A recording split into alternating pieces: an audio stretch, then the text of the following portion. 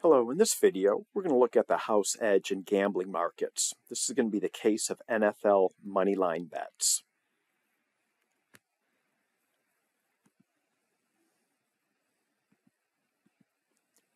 Bookmakers build in unfair odds to ensure their profit. Let's consider the upcoming Detroit Lions versus Jacksonville Jaguars game, where the American odds are minus 950 for the Lions and plus 640 for the Jaguars. Interpretation.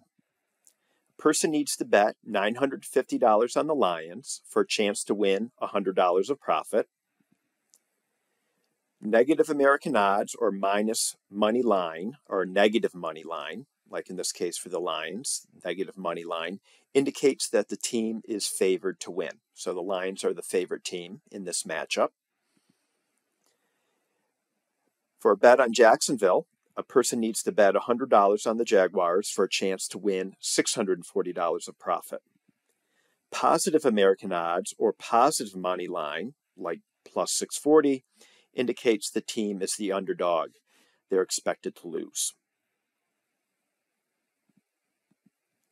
The implied probability of the Lions winning is given as follows.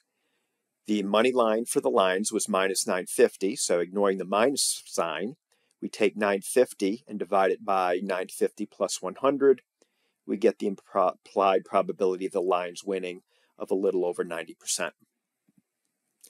The implied probability of the Jaguars winning is calculated as follows. 100 divided by the positive money line on the Jaguars plus 100 equals over 15% probability that the Jaguars will win. You'll notice that if we were to sum these two probabilities, that they exceed 1, and they exceed 1 by 0.061. This excess represents the bookmaker's advantage, sometimes known as the juice or vig. With these odds, the bookmaker's margin is, so we can calculate the bookmaker's margin by taking this 0.061 and plugging it in as follows. And we get 5.75%. The bookmaker's expected profit then is $5.75 for every $100 bet. If the bookmaker achieves balanced books, this return is risk-free. To determine balanced books, divide the implied probabilities. Here's the Lions winning divided by the probability that the Jacksonville Jaguars wins, and we get 5.79. This means for every dollar bet on the underdog, the Jaguars, the bookmaker needs approximately $5.79 bet on the favorite team, in this case the Lions, to achieve balance. Achieving balance here would generate this risk-free return for the bookmaker. Let's illustrate that. So, balanced books analysis. The bookmaker collects $100,000 of bets in total on the Jaguars. For balanced books, the amount bet on the Lions has to be 5.79 times this. So $579,000 and technically $48 bet on the Lions would ensure balanced books.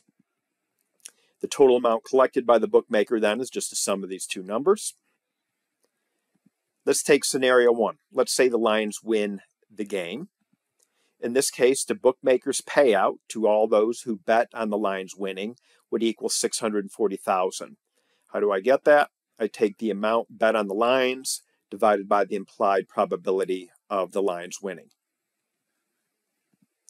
The bookmaker's profit then is the total amount collected by the bookmaker, the $679,048, minus the payout to the winners, those that bet on the Lions.